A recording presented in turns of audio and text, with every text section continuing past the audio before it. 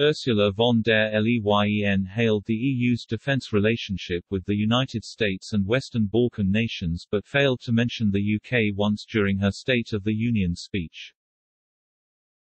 The European Commission President will deliver her speech to the European Parliament this morning at 8 a.m. British Summer Time, 9 a.m. Central European Time. The speech is a chance for Ms von der Leyen to reflect on the EU's efforts over the past year to combat the pandemic and a litany of other issues. She is also expected to chart a recovery path for the bloc and attempt to rally the nations together.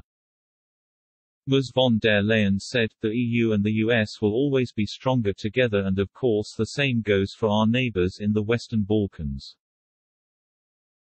As is customary, MEPs will be given the opportunity to voice their opinion on both the Commission's work so far and its plan for the year ahead. After a slow vaccine rollout, she is expected to receive a hostile reception from many MEPs who feel bitter and let down by the EU. Digital transformation and the environment are expected to be two of the key issues discussed in Strasbourg this morning as she lays out her vision for the EU's future.